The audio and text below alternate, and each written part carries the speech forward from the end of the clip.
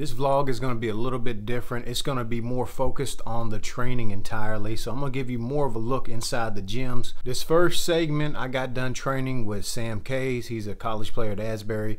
And then what I like to do with a lot of my college guys and some of the pro guys is play King of the Hill. Now, King of the Hill is basically a one-on-one game. You can have just 2 guys, you can have 3, 4, 5, it doesn't matter. But basically it is score, stay on. If you get a stop, then you get the ball. When I was overseas, I had a chance to be a teammate with a former MVP. And he told me what he used to do is play King of the Hill every day after practice as a pro, but really his whole life. And that was the main way that he improved as a player. It held him accountable both offensively and defensively, and it really just helped him develop his game, his go-to moves, his counter, very crafty scorer. And so I kind of picked that up, adopted it. Last week I had a training session with Sam, and then afterwards we played King of the Hill. Check it out. Well, if I listen to you and everything you put in my ear, I'll be living like woulda, shoulda, coulda. I'll be paralyzed by fear. Ain't that the truth? If I quit, the only way I lose. I got 2 choices when I do this: make moves or make excuses. If you know who I'm talking about, then you got me. My biggest enemy is me, and even I can't stop me. They try to shut us down and it ain't gon' slide. Only thing I fear is God and he on my side. That's the confidence of God, cause he got me. That's why I really feel like you can't stop me. That's all you got. Come on with it. That's all you got. You can't stop me. You don't got the power. Shut me down. That's not enough. I'm my biggest problem. You don't got the power. Shut me down. That's not enough. You can't stop me. If I cannot stop me, then you'll never stop me. Oh no, can't stop. Oh no, won't stop. I said if I cannot stop me, then you'll never stop me. Oh no, can't stop.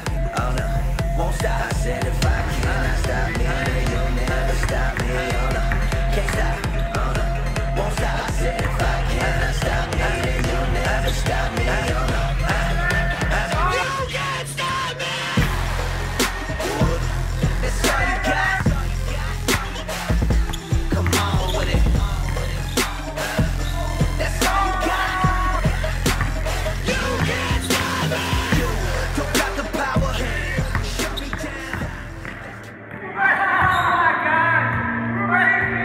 You see that?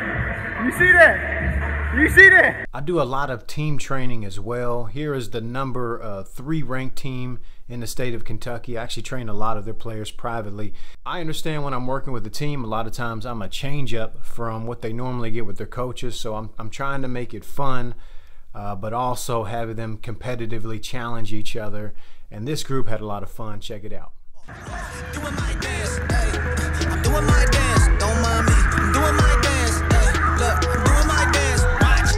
I'm doing my dance, hustle. I'm doing my dance, work.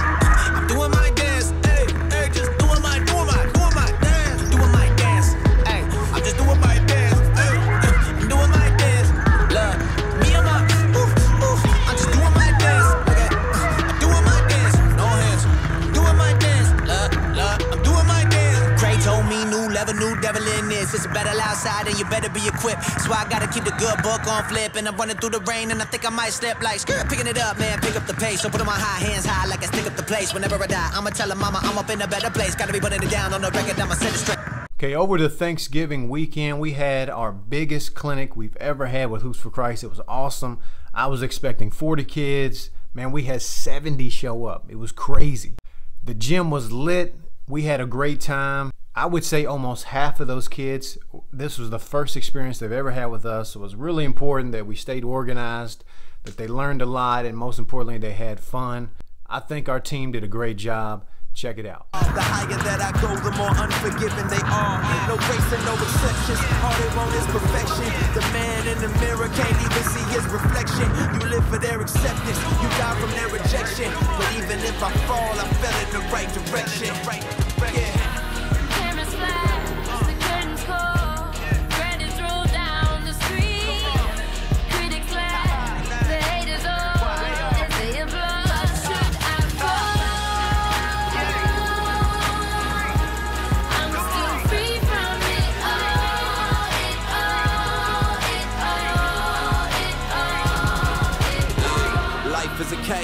losing to everyone's approval.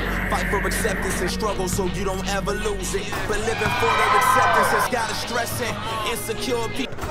Now, it's no secret that my thing is kind of the 2-ball dribbling and ball handling, and I take a lot of pride in the shooting demos.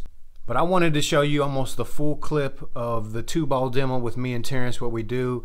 And the main thing behind this, what we're trying to teach, is not just work ethic, but also how to handle failure. The reason why I started doing 2-ball dribbling, because I failed at it utterly at a camp when I was younger.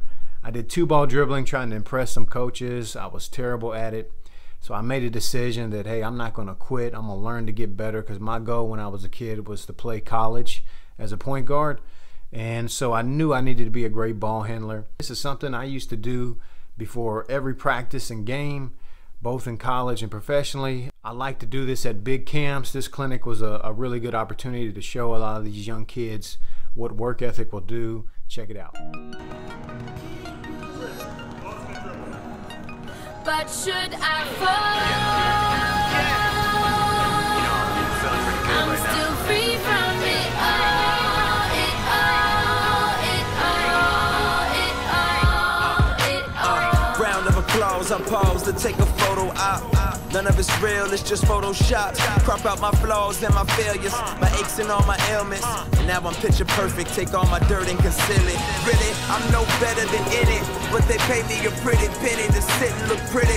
Not too big, not too skinny. Be whatever these fans demand of me, cause otherwise they probably wouldn't love me. The show goes on even after the curtains close. I smile and pose, put my signature on their clothes. They lift me up so high that I'm surely about to fall. The higher that I go, the more unforgiving they are. No grace and no exceptions, all they want is perfection.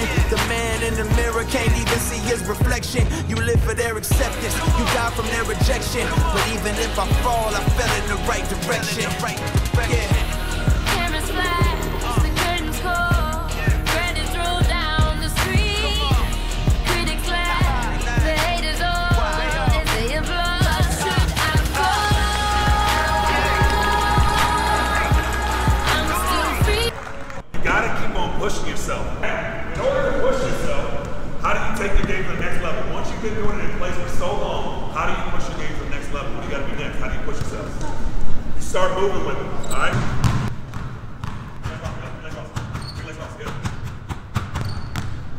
Bring the legs across, hand it back. Here we go.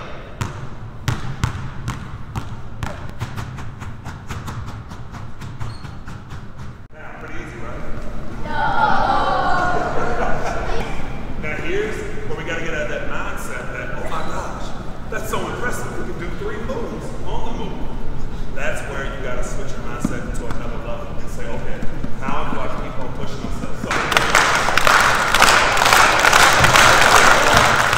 Should I fall? I'm still free from it all, it all, it all. Every moment is passing, just let them go. In 50 years. Also, in this past week, had a chance to go back to my former high school, PRP High School. I got a chance to train with them, but more importantly, I got a chance to talk to them, invest in these guys.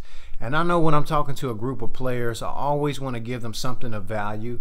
So like how they can be successful right now, how to get into college, what it's like to play overseas. That's usually the main questions that I get. So I talk about that. And then obviously with Hoops for Christ, you know, my mission is to use basketball as a platform to share Christ. And so I kind of segue into that. Check it out. What truly separates people is what I call specialists.